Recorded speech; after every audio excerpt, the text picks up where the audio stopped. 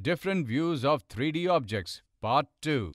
Today we will make top view, side view and front view of different objects.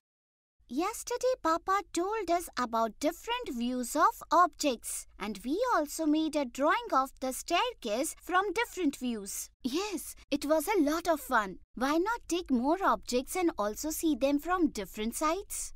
Okay, tell me which object to start with. I have this toy car.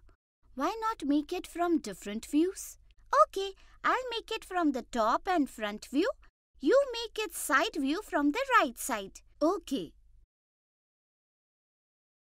See, I have made both the views. Looking at these two views, no one can say that it is the shape of a car. I was thinking the same while drawing. Show me the side view now. See this. Yes, now it looks like it is a drawing of a car. This way we can draw many objects from different views.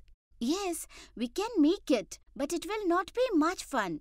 Let's play a game. You make all three views of an object. Even I will make all three views of one object. After that, you identify which object I have drawn, and I will try to identify which object you have drawn. Yes, this will be fun. Come, let us play. I have completed my drawing. Even I am done. Look. First, let me see what you have made. Its top view is in the shape of a circle, and its side view looks like an ice cream cone with ice cream in it.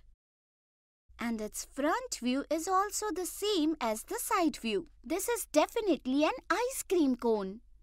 Absolutely right. Now I will try and guess. Its top view is a rectangle. Its front view is also a rectangle. It can be a box. Now after seeing its side view, I will tell you what it is. Hey, its side view is like a swing in a park. This means it is a drawing of a swing. This was tough. This was fun. Let's make one more. Okay. Look at the front view of my drawing. This is a triangle. This is the side view of my drawing. This is also a triangle as before. And this is the top view of my drawing. What can this be? It has become very difficult. I will try to make it now. Only then will I be able to guess. Let me first make a drawing of its side view. Now I will add its front view. It has 4 sides and all are triangles. That means it is a drawing of a pyramid. You are right. Now show your drawing. Then I will tell you what you have made. This is the top view of my drawing. It is a rectangular shape, the sides of which are of different colors. What can this be?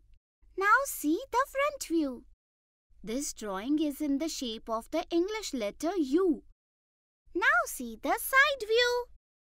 What can it be? Oh, this is a rectangle. I think I will also have to make it. Look, here is the side view, which is a rectangle. Here is the front view, which is in the shape of a U. And here is the top view, which is a rectangular box, but the sides are of a different color. Oh, it has become a bridge-like shape. Tell me, is it correct? Yes, you are absolutely right. This game is very interesting. We can play it with the whole class by forming groups. Today we learned why do objects appear different in shape and color when seen from different sides.